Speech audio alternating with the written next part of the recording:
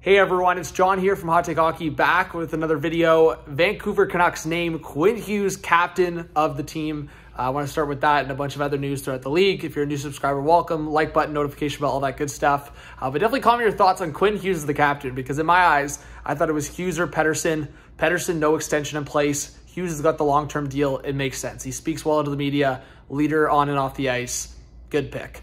So Quinn Hughes, captain. It seems like he'll stay in Vancouver, as I just said, but I know people have talked about the Hughes brothers reuniting at some point. Obviously, the other two Hughes brothers are together in New Jersey, but maybe when Quinn Hughes' career, late 30s, maybe they get a shot at it all playing together. But for now, he's going to be a Vancouver Canuck for a while.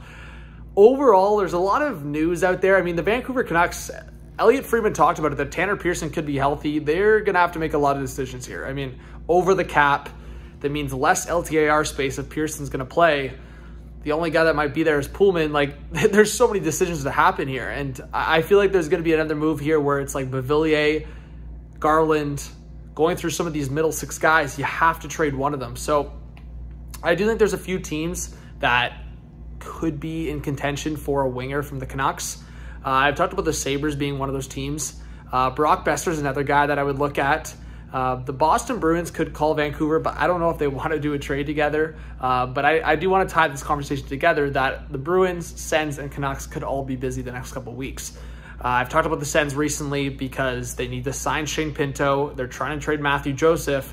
The Canucks could get involved in this. If there were two teams that I could see a good fit for Shane Pinto, it would be Vancouver and Boston. So Boston has been tied to Shane Pinto.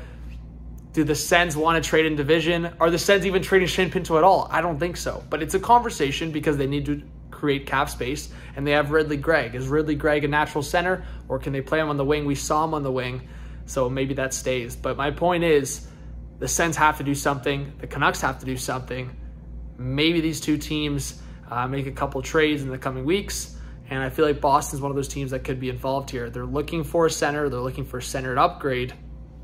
I could see a scenario here where some of these rebuilding teams, whether it's Anaheim or Arizona, could get involved in a situation like this. I did talk about like a situation where Tyler Myers from Vancouver.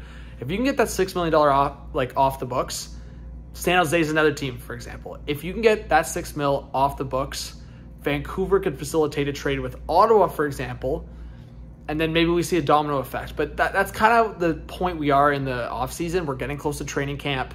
A lot of teams are kind of playing chicken with each other. They're waiting for one team to open up space, because most of the teams that have space right now are going to probably be in the bottom 10 of the standings, right? So, yeah, there's a lot of news out there. So Shane Pinto is one of them. I did see a scenario where the Canucks would move a guy like Viveiros to Ottawa and then bring back, so like attach draft picks and prospects. Ottawa gets a good piece in Viveiros and then takes contracts back with either Brandstrom or Pinto, so Matthew Joseph being one of them. Maybe Ottawa still considers trading Kubalik. So this is kind of a rambling video right now, but I'm just thinking out loud. There are going to be moves here, folks. And as I said, the Tanner Pearson situation is definitely a conversation. Does Vancouver hold on to him after that situation with the injury, or do they move on from him? So a lot of different potential deals out there. I do want to wrap this video with one of the free agents that's out there. I just made a video talking about Patrick Kane, but a guy that a lot of people aren't talking about is Thomas Tatar. Tatar, new agent, and I believe he's represented by Newport Sports, I believe. Correct me if I'm wrong in the comments, but I know the Islanders, I don't know if it was Arthur Staple or someone else out of New York.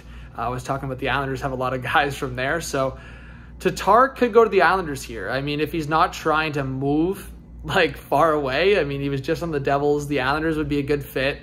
I think especially when you look at the Islanders, maybe not bringing back Parise and missing out on Tarasenko, Tatar could be that cheap option that goes right into the top 9 and probably a better insurance marker if Wallstrom doesn't work out. So going back to that overall conversation of you get to this point in the offseason that either PTOs or cheaper deals, maybe it's like a 1-year deal, $2 to $3 million for Tatar. I don't know what the price tag would be for the guy.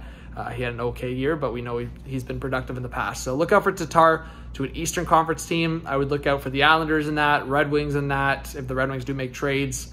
I would even look out for the Bruins. I could see Tatar as a fit with the Bruins. So My top 2 contenders for Thomas Tatar, Boston Bruins and New York Islanders. So let me know what you guys think on all that information. I knew I threw a lot at you, but let me know what you think. Hit that subscribe button, like, comment, notification bell, and we'll see you on the next one. Peace.